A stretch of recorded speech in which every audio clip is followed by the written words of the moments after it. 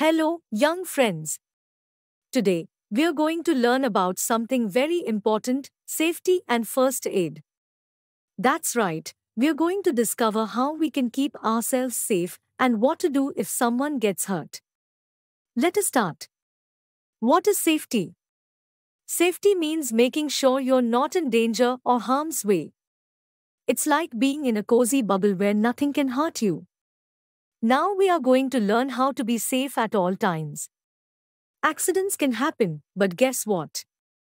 We can avoid them by following safety rules. Whether we are at home, school, swimming pool, playground, or on the road, safety rules are our best friends. They're like invisible shields keeping us safe. Home is where we feel the safest, but we still need to be careful. Here's how. Do not run in the house. You might fall down and get hurt. Do not take medicines without any adults or doctor's advice. Never open the door for strangers. Do not take any eatables from strangers. Use a stool or ladder to reach something placed high.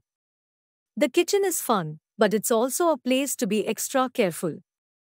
Do not try to light the gas stove in the absence of any adult.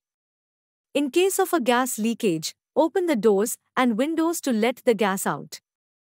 Do not operate any electric appliance and do not light the fire in case of gas leakage. Synthetic clothes catch fire easily. Bathrooms can be slippery places. For our safety, we must keep the bathroom floor dry. Someone may easily slip on the wet floor. Do not leave soap and shampoo on the floor.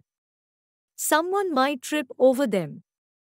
Electricity is helpful, but we must respect it. So we should never touch switches or wires with wet hands to avoid shocks. If someone gets shocked, turn off the main switch right away. School is for fun and learning, but safety comes first. Do not run up or down the stairs. You may fall down and cause injury to yourself and others. Do not climb on desks or benches. You might fall down. Do not lean on or slide down the banisters. Playtime should always be safe time. Do not fight while playing. Follow the rules of the game. Do not play rough games.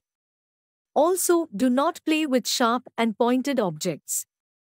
Always swim in the presence of an adult. Do not jump into the pool if you do not know swimming well. Do not push or pull anyone into the pool. Roads can be busy places. Let's stay safe. Always walk on the footpath. If there is no footpath, walk on the right side of the road so that you can see the traffic coming. Always cross the road at the zebra crossing. Do not play or run on the road. Do not walk between the vehicles parked on the road. First aid is the first help given to someone hurt before a doctor comes. It's important to learn first aid to help others. Stay calm and make the injured person comfortable. And remember, don't crowd around them. Got a small cut or wound? Here's what to do. First, wash your hands thoroughly before giving first aid to an injured person.